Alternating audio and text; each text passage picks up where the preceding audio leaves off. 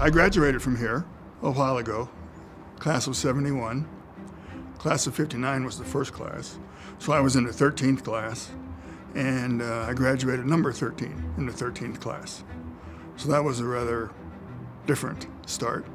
Ended up being 13 was a pretty lucky number for me throughout my career. But I was an astronautics major then. I got to go to Purdue University immediately after graduation from here and got my master's degree in aeronautical and astronautical engineering in 7 months. I spent a year in pilot training in Alabama.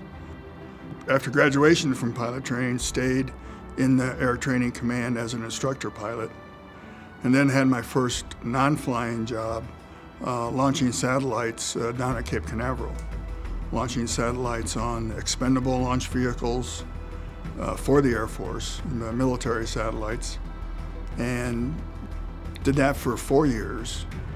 And then NASA started this thing called the Space Shuttle program, and they had this crew position called Mission Specialist and another crew position called Payload Specialist. And those two jobs were dedicated to what the orbiter, what the space shuttle would do while it was on orbit. And so it was no longer simply 3 Apollo astronauts going to the moon. So that was an expansion of what NASA had historically done. And so I applied a few times to fly in those new positions, got rejected once, and then finally got accepted.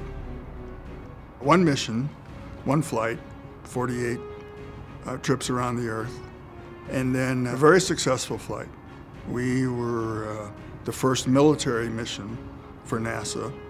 Back in those days, about a third of NASA's entire annual launches were going to be military flights, deploying satellites like global positioning satellites, early warning satellites, communication satellites that the Air Force has.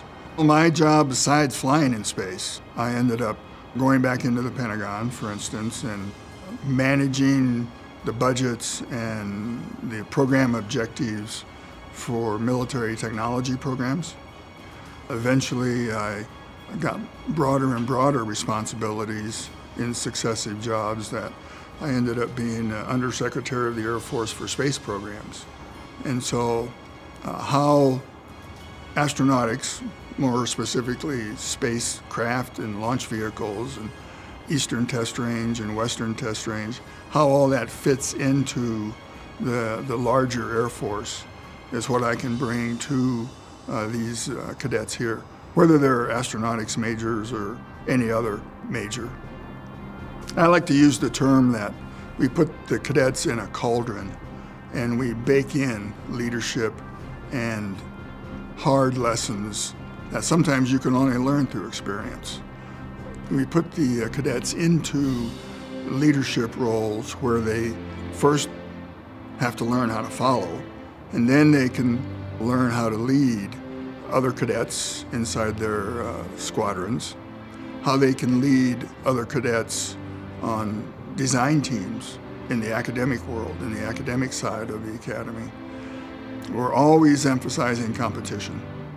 Competition in the classroom, competition on the intramural field between the squadrons, competition even in academic papers, where we will encourage the most talented cadets to do independent research, write up papers that they then must present at technical conferences all over. And so that's one way to really emphasize leadership and confidence building and how to become a leader in the Air Force once they graduate. And a good thing to know is how to lose, how to rebound from losing. And so we don't expect every team to win everything every time, but as the teams win and lose, the cadets learn how to take victories appropriately and learn how to lose and bounce back from losses. When you have an institution that has high standards, for both the faculty and the cadets. Then that becomes a habit.